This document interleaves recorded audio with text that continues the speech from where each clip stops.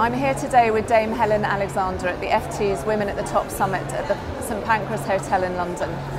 Dame Helen has had a varied and successful career in business, currently chair at UBM. She was also chief executive at the Economist Group for 11 years, and she's held a number of board positions at companies as varied as Centrica and Rolls-Royce.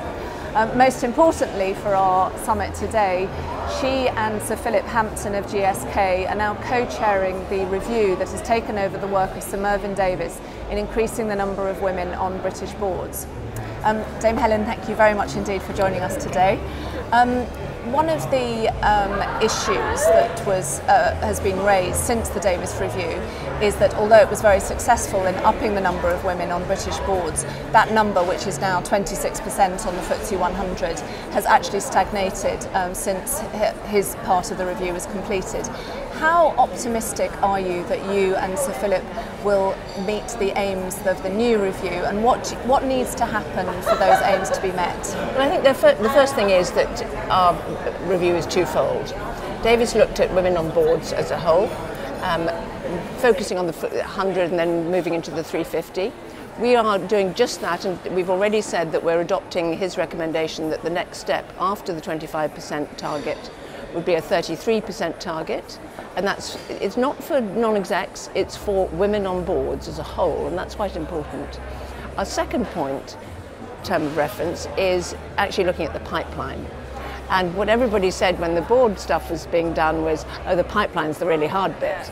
And actually focusing on the executive pipeline is really, really important. And we've defined that as the executive committee and the direct reports to the executive committee. So you really do start to see the pipeline in that. And I think that shining a light is really, really important.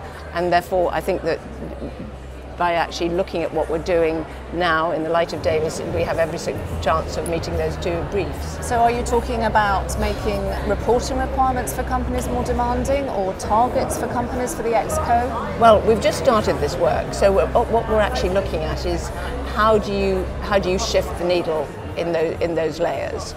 And there will be, and we've heard lots today at your brilliant conference and all sorts of other times, there's no silver bullet to this.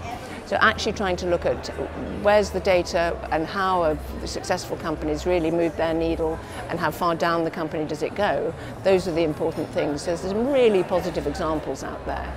There are still 14% of the FTSE 250 boards who have no women on them. And when Davies started, I think there was something like 150, and they're down to 14.